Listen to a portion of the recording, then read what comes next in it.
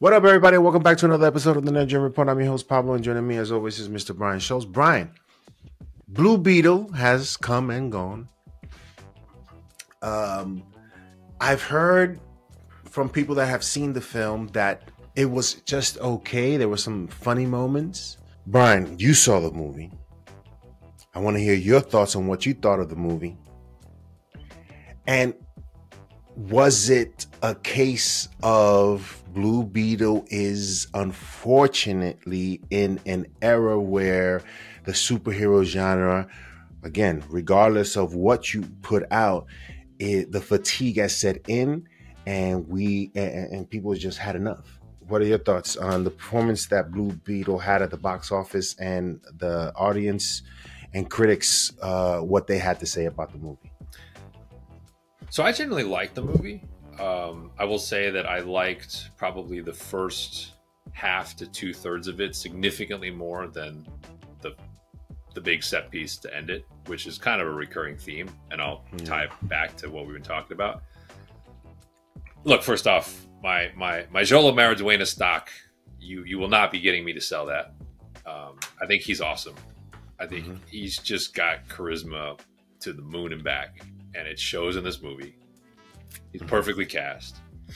I think the family is really well done. I think when I texted you and kind of said like they had something here that I hope they don't kind of totally get away from him.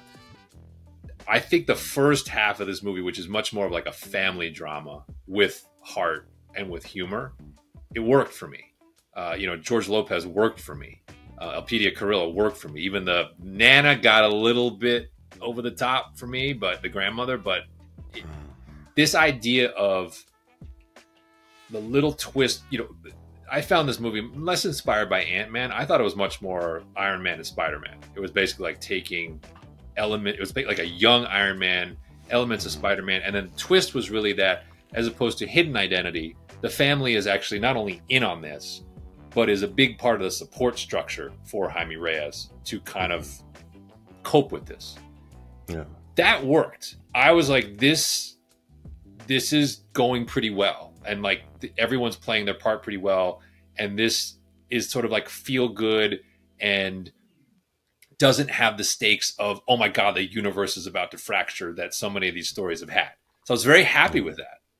Yeah. And even they didn't spend a lot of time on the origin of the Scarab. They kind of were just like, they almost did. I thought they did something smart, which is kind of, they're like, these people have seen so many of these movies by this point. If we give you this huge cosmic backstory to this, we're just wasting time. Like, the audience will accept that there is this device that exists and it gives you power. And if if you happen to put it on, it might give you good power or it might give you bad power. Great. Like, I don't need to be like educated. It's fine. You can do that. The problems they ran into, though, was I could feel the effort to avoid copying Iron Man, in the sense that once the suit emerged, the suit has a voice. This, kind of like Jarvis, kind of like Friday. It has a personality, but they knew they couldn't use the like RDJ in the heads-up display talking to the voice. But I got to be honest, that really works in the Marvel movies. And when you don't have it, and you just have this CGI character, basically, or Mariduena in a suit just talking to you, is very Power Rangers. Is very Power Rangers. And that feels kind of weak. And they don't really spend a lot of time building a relationship between Jaime and the suit, which in this case, the suit has its own personality because the Scarab is kind of alive effectively. And so that's different than Tony Stark building Jarvis, right? Like, Jarvis is something he's created that just has artificial intelligence. So there really doesn't spend a lot of time developing that, and you're left kind of watching this suited character imagine and create Iron Man-esque weapons, but like they're just sort of, you're hearing these two voices on screen talk to each other, and you're like, as I said, this felt very 90s Power Ranger to me. So that's where the movie starts to lose it.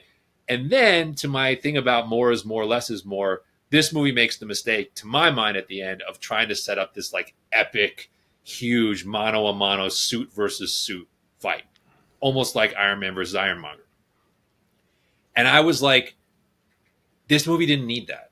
It really didn't. Like, this movie's strength was that it was small. This movie's Mhm. strength, like even Ant-Man had Ant-Man versus Yellow Jacket. This movie didn't need that. No. And when it went that route, it felt like a cheap version of Iron Man or Man of Steel. And so, but those first half to 2/3 to me was good enough that I was like, stylistically, I hope that the Gunn because Gunn took this into his universe and said this is our Blue Beetle, and I assume it means he liked the style of storytelling. I liked it as well. Like, I hope they kind of tonally and color wise, I hope they do a little bit more like this, not the same, but just like that spirit that the beginning of this movie had. So I generally liked it, and like I said, I thought the cast was pretty well done. It just gets too over the top and it tries to be something it's not in the final act, and it just doesn't work. And Susan Sarandon is the most evil white woman that's ever appeared on screen. And I don't know what the point. I don't quite get what was going on. Other than I was like, are we sending a social message here? Yeah. Like that? Like, she is so evil that I'm like, like, even like, as we said, we love Thanos is like, you know, has ethics. Like, he has a mentality, like a process, there's a reason for what he's doing. Like, this person is like, does she walk around like, you know, stomping on every bug that she sees, like kicking every dog that she runs? Like, does she literally go around and just try to hate on everything that she encounters in her life? Because that's how evil she is. And it's kind of like, we get it. Like, we don't really need you to be that over the top. Especially when she's, you know, spoiler alert, related to the original Blue Beetle. Yes. So, you know, this movie definitely is flawed. But I would tell people, like, you know, especially with if you have a kid who's not like young, it's worth a watch because it is more family friendly than some of what we've gotten, and the stakes are lower, and it's not as it doesn't make some of the Marvel mistakes recently where they kind of just like skip over, like, you know, like Cassie Lang all of a sudden is like in the suit doing all this cool stuff and never really earned it. This one, there is at least this idea of like, Jaime doesn't really know what's going on. The suit is the character kind of driving the narrative for part of the movie, and so like it makes it more acceptable. So like, to me, I'm like, it's like 2.5 stars, and Jolo is probably one of the 2.5 by himself. But like, you know, if you don't go to the theater to see it, like, watch it at home. Like, watch it on streaming, or like find it on a plane and watch it. Like, I think there's worse ways to spend 2 hours than with this movie. Yeah, I'm gonna definitely catch it, but not in the movie theaters. I just haven't had the time. And Brian, when I was on vacation, I think I was I don't know. I was drinking. I don't know. But I went live, and I talked about, you know, the fatigue. I feel like the interest is not there, Brian. For me, anyway, to go out to these theaters to see these type of films anymore. It was nice, though. I will say it was nice for 2 hours to like get to the end of the movie and not feel like the whole thing was a setup for a broader universe. That did feel very nice. Like, even though there were post-credit scenes and all that sort of stuff, they were very self-contained to Blue Beetle. And so it was kind of nice to have a story where you're just like, all right, it's like this young guy's story and his little problem and his family. And it's not like, like, here's the Justice League looming in the background. Like, you know, so I that's why I say I kind of have a soft spot for it. This is better than here's the thing. The box office for this, it looks like it's going to be better than Shazam! Fury of the Gods, which is not saying much. It's not going to make money. But I feel like it's good enough that it should. Like, to me, I think most people felt that way. Like, I feel, look, I understand why, you know, The Rock headlining Black Adam automatically means Black Adam is going to have more box office than Blue Beetle. Blue Beetle's a lot better than Black Adam. Like, a lot better than Black Adam. Most movies are. The Room is better than Black Adam. I'm quite certain, Brian, that Blue Beetle will be back not in his own film, but a part of the DC universe that James Gunn is building, and I think that will be a very interesting moment in time when that happens, because we're talking about, how old is this dude, Zolo? 22. 22. I would say by 25 he's in the suit again. Like, he's not going to get acted off the screen by most people. Like, he won't. So he can hold his own, and he's grown up obviously in Cobra Kai, but he's like I said, I have stock in him as an actor in general. I think he will expand into other roles over the next 10, 15 years. Mm-hmm. But he was good as this character, like, no question. Freddie, Tracy both seem to have thought of the movie as okay, but nothing to run out to the theaters to go see. And quite honestly, Brian, I think for many people, even the hardcore individuals like ourselves, are just a little bit overseeing the same things, Brian. I'm just not looking forward to any of it anymore, because I just don't want to see the same thing over and over again, right? Yeah, and that's the problem with the third act. You get to the third act and you're like, I've seen this done better by better choreographers. The effects are not terrible. Like, there's actually, in some ways, I think the visuals here are certainly better than some of the worst that Marvel's been putting out in the last year and a half. Mm-hmm. But it's like, you've seen Iron Man. Like, you've seen a suit that does cool things cooler. I don't think they had a choice. So the thing is, yeah, if you want to point to the strikes, there's no question that the inability of this cast to promote together mattered, for sure. Mm-hmm. Because of what it represented, right? It's first Latin kind of superhero film, and like, I thought this would be like Black Panther almost. People will come out. Bro, what are you talking about, man? Well, I don't know if it'd be that big, but I don't want people to think like this was the difference between this making 500 million and the 200-ish million it's going to make. It probably cost them 10% off their buy. Like, maybe the opening weekend is 30 instead of 26, something like that. Mm-hmm. If they've been able to promote it. But the problem is the strikes hit so close to the release date. All the trailers were out. Like, you can't. At some point, the trains left the station. It's the reason I think the Marvels is going to be put out on time, also, because I think when that bombs, they're going to tell people, it was the strikes, man. We couldn't get Free out there. We couldn't get Sam Jackson out there. They weren't allowed to promote. That's why this movie failed. Yeah. I can't wait to see that movie. You know why? Because I am looking forward to destroying it, because we've been calling this, Brian, for the longest, and out there is Kevin Feige talking about this movie's great. He's been saying that for a minute. Well, the track record of film executives telling us that superhero movies are great is batting 0 right now. God, man. I will say this, though. I don't know if this is a good news or bad news. Did you see how long this movie is? Which one? Marvel's. No. 93 minutes. Wow. It would be the shortest MCU movie. If that's true, it'd be the shortest MCU movie ever. Question: are you going to go to the theaters to see this movie? Well, I probably am, because there won't be much left. I mean, Dune getting pushed was like ruined by Christmas. Word up. Well, because I was like, Dune Part 1, we didn't get to do that the right way, because it was during the pandemic. I watched it on HBO Max day and date. And now, like, I don't get to see part 2 like on time either. Like, I gotta wait like another 6 months for this. And instead, what am I left with? The Marvels and maybe Aquaman 2? Like, come on. I got Wonka? Like, I got nothing. That's how they see Rebel Moon. That's why I tell you, Rebel Moon, I'm in. Because what else is there? Yeah. Rebel Moon should have been released in the theaters just because of what's out there. There's really nothing out there. I've been watching classic films. I took my kid to see the original Jurassic Park in the theater this weekend because I was like 30th anniversary. Oh, wow. They brought that back. I sent you a text. I went to see Enter the Dragon in the theater. 50th anniversary. Yeah. That's How was what that? I've been going to see. I've been going to see the classics. If Chinese Connection comes up, call me so I can go see that joint.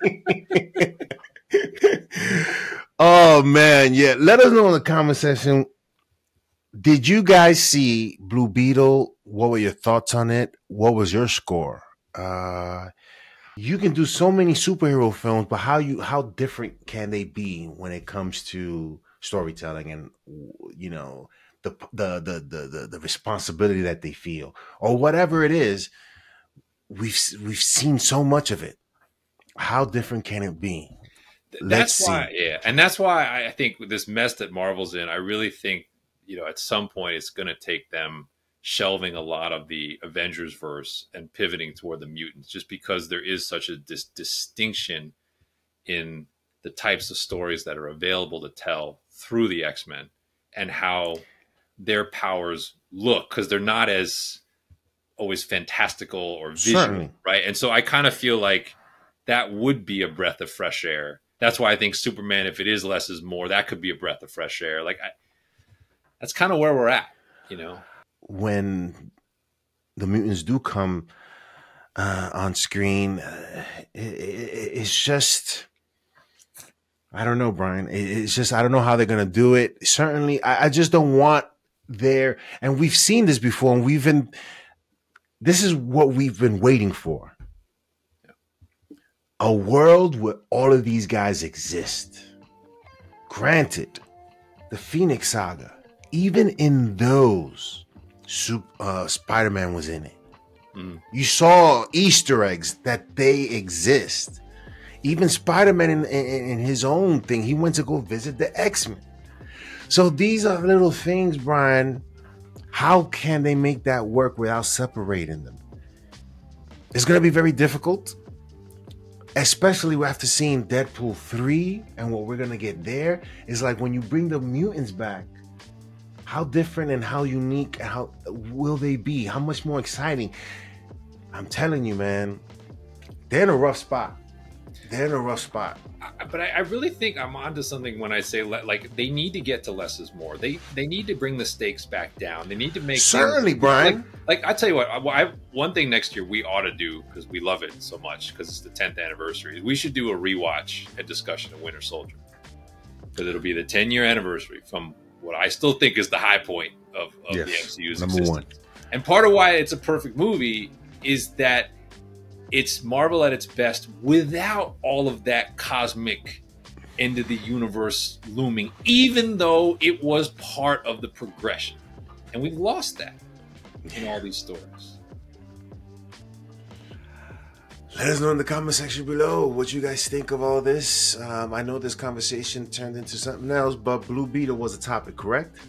Yeah, and I think it ties to the state of the superhero genre, which is really what we're talking about all the time. And so and I think Blue Beetle had both some strengths, but fell victim to, I think, a lot of the classic failings that we were talking about in these movies right now. And that is the difference between an okay 2.5-star experience.